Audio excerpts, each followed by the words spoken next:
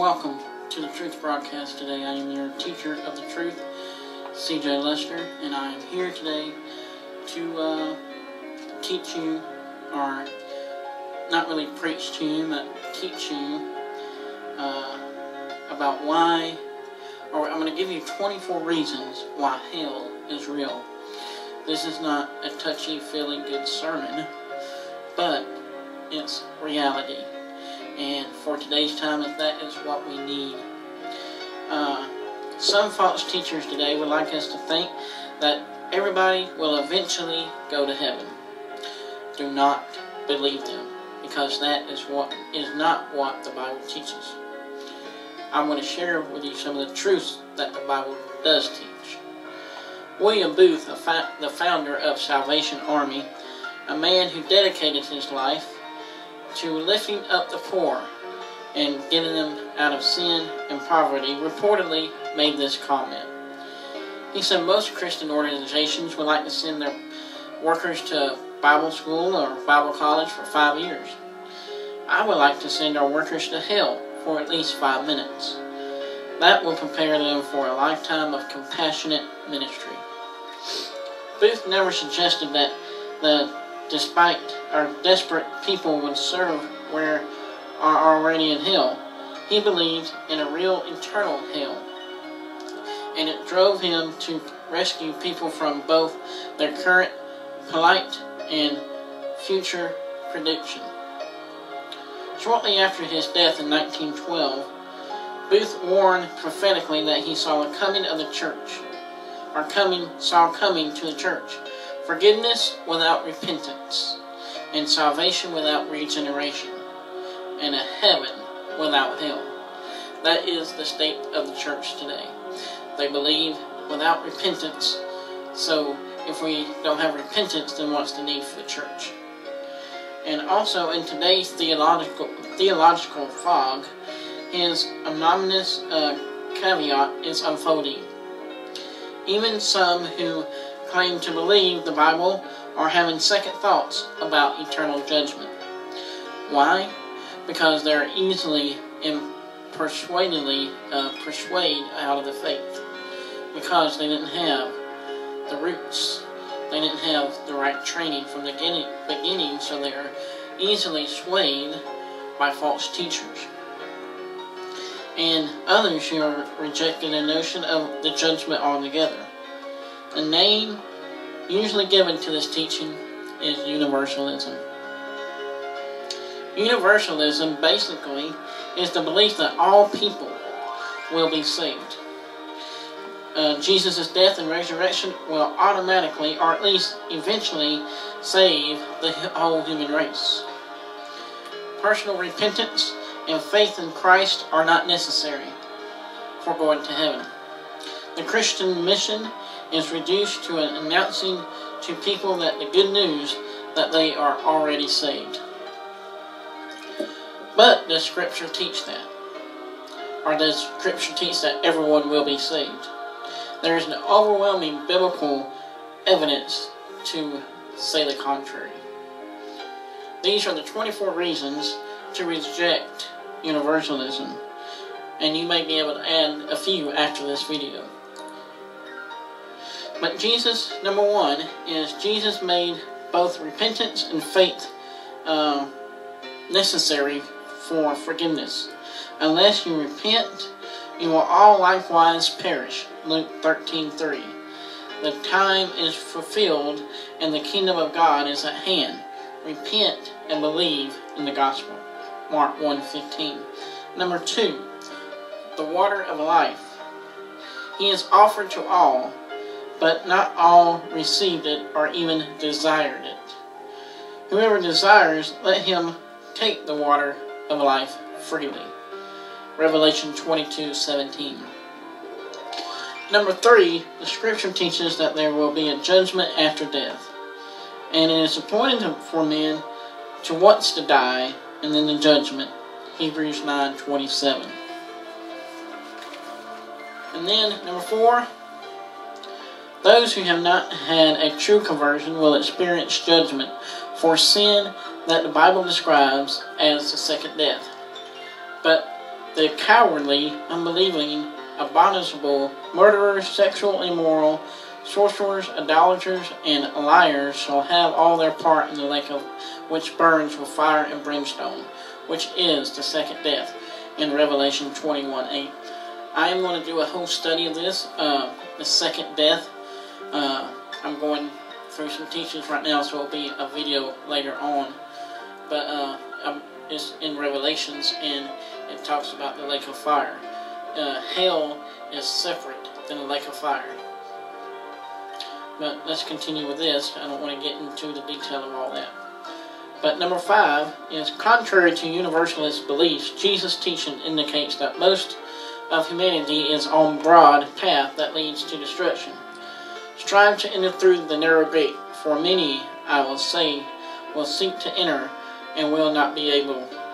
When once the master of the house risen and shut the door, and you begin to stand outside and knock the door, saying, Lord, Lord, open for us, and he will answer and say to you, I do not know where you are from. Depart from me, all you workers of iniquity. Luke chapter 13, verses 24 through 27. Number 6. Jesus spoke after the terrible place of judgment for those outside of his kingdom rule. The Son of Man will send out his angels, and they will gather out his kingdom and all things that offend. And those who practice lawlessness will cast them into the furnace of fire. There will be a wailing and gnashing of teeth. That is found in Matthew chapter 13, verses 41 and 42. Number 7. The Bible teaches that both the love of God and his sure judgment of sin. Trusting in Christ's payment for our sins saves us from the coming judgment. In Romans 5, 8 through 9 says, But God demonstrates his own love towards us, in that while we were yet sinners, Christ died for us. Much more than having been justified by his blood, we shall be saved from the wrath through him. Number 8. In one of his most loving verses in the Bible, Jesus issues eternal options. John 3:16, we all know this when it says, For God so loved the world that he gave his only begotten Son, that whosoever believeth in him shall not perish, but have eternal life. Number 9. Scripture teaches that there is an unending eternal judgment for those who do not know God, and who do not respond in faith of the gospel. The Lord Jesus will be revealed from heaven, and with his mighty angels in flaming fire, taking vengeance on those who do not know God, and on those who do not obey the gospel of our Lord Jesus Christ. These shall be punished with everlasting destruction from the presence of the Lord and from the glory of his power. 2 Thessalonians 1, 7 through 9.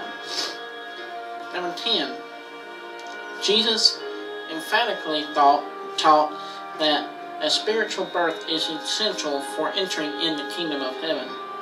And he was talking to Nicodemus here, and he's talking about salvation, and Nicodemus is wondering how to get into the kingdom of heaven. It said in John 3:3 that most assuredly I say unto you, unless you are born again, you cannot see the kingdom of God. Number 11. In answer to a very clear question about what is necessary for salvation, Paul gave a very clear answer. In Acts 16:31 it says, Believe on the Lord Jesus Christ, and you shall be saved. Number 12. Jesus gave no indications that many roads lead to God. Let me repeat that. Jesus gave no indication that other roads or many roads lead to God. He forcefully stated that he is the only way. In John 14:6, he states himself that I am the way, the truth, and the life. No man comes unto the Father except through me. The early preachers of the church clearly preached that Jesus is the only way to salvation, nor there is salvation in any other. For there is no other name which is given under heaven among which men may be saved. And according to Scripture, only those who receive Jesus Christ and believe in him and are the children of God. John 1:12 states that, "For it is by the power of God unto salvation for everyone who believes."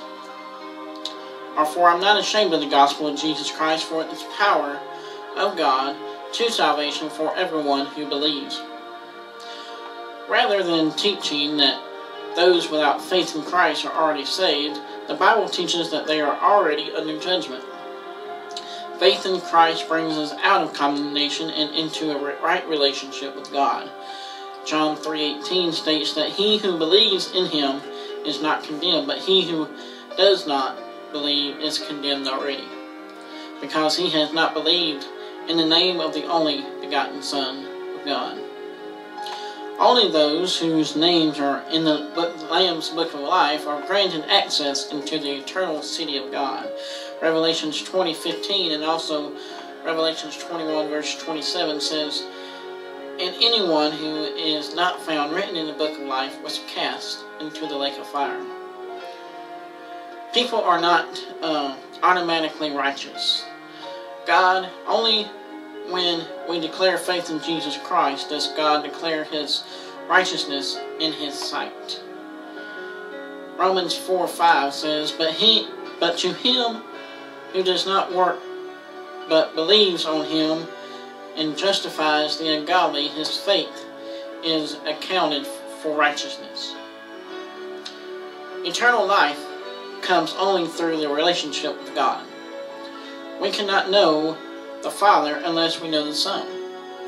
John 17:3 states, "And this is eternal life, that they may know you and the only true God, and Jesus Christ, whom I have sent." The cross of Christ is where the payment of our sins were made. Only when we believe in this we are saved. And when Moses lifted up the serpent in the wilderness, and even so must the Son of Man be lifted up in a cross, or on a cross, that whosoever believeth him shall not perish, but have eternal life. Only those who have the Son of God have eternal life. Acts 10:11 provides evidence against universalism.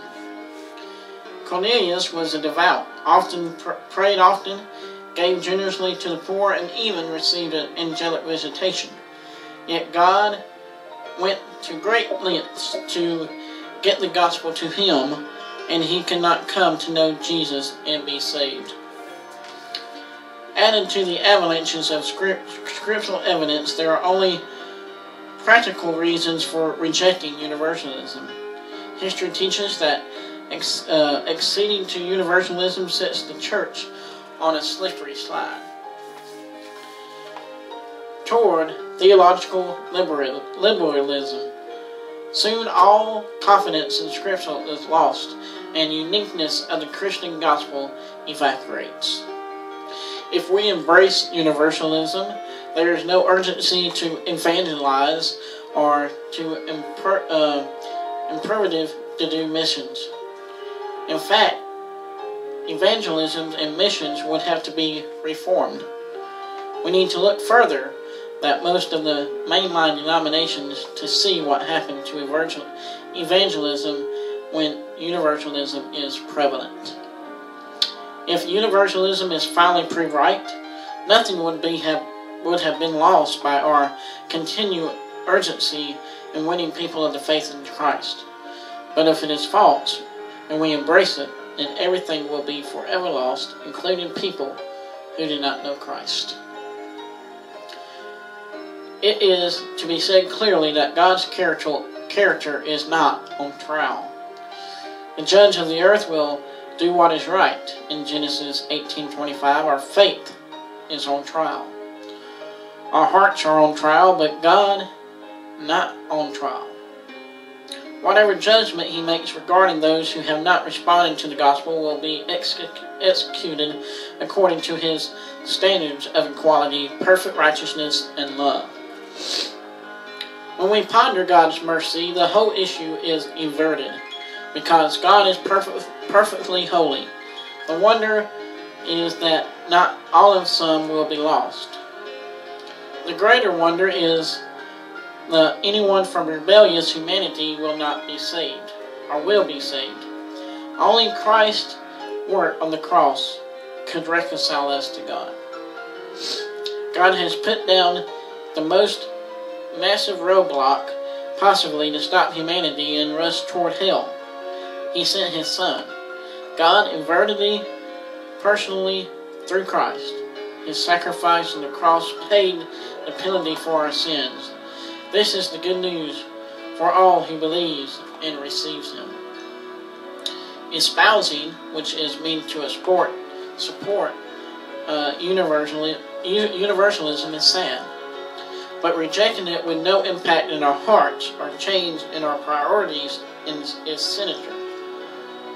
If we believe that people are lost outside of Christ, which they are, and that faith in Christ is the only way of salvation, and it is, what could possibly be a higher priority than getting the gospel out as far as we can and as fast as we can? To pronounce people saved who are obviously enslaved by darkness, deception, and the devil is surely the cruelest of jokes. We are sent to a lost world without a gospel, or with a gospel of power. Our message gives the spiritual blind their sight and liberates those who are chained by Satan. We do not preach that people are forgiven, but that they can be forgiven. I would not want to stand before Jesus Christ as a universalist, but neither would I want to stand before the Lord as an evangelical who was not evangelical. What a serious account must be await for us if we believe in eternal torment for those without faith in Christ, and yet do nothing. A recovery of biblical truth and compassionate evangelism is the twin streaming needs of the American church. The Apostle Paul said he would be willing to give up his place in Christ if by which his sacrifice others would be saved. He believed all people outside of Christ were lost and that left him with a broken heart. More than encroaching universalism is our broken hearts that often impede evangelism. Many Christians today have never even heard of the burden for the lost. The harvest is huge and ready to be reaped by those who are willing to sow first in tears. But that's why we need to spread the gospel, and the gospel is still needing to be heard. Many roads do not lead to Christ. There's only one way, and that is through Jesus Christ and Him crucified. That is the only way to be saved from your sin. Your sin is a stumbling block to God. He wants your whole heart living for Him. So, if you would like to live for Him today, please bow your head and say this prayer. Dear Heavenly Father, I come to you today as a sinner. I pray that you will forgive me of my sins. I pronounce you now as the Lord and Savior of my life. I believe that you rose and that you are coming again in victory over sin and death. I thank you for your death on your cross, and that I am now saved from eternal hell. Thank you, Jesus. And God, thank you for sending your Son. In Jesus' name I pray. Amen. If you just prayed that prayer, I pray that you will go to my website, cjlester.weebly.com. Let me know, and I will rejoice in you. But God be with you. And like I said, I'll be doing some more teachings on the lake of fire, hell, and once I get ready for that, I will bring it to you. But thank you for letting me come into your home today, and thank you for listening. like, subscribe, and share to my videos on YouTube and Facebook. I'll put the links down below. Stop by my website and let me know what you think. Thank you, and God bless, and have a wonderful day.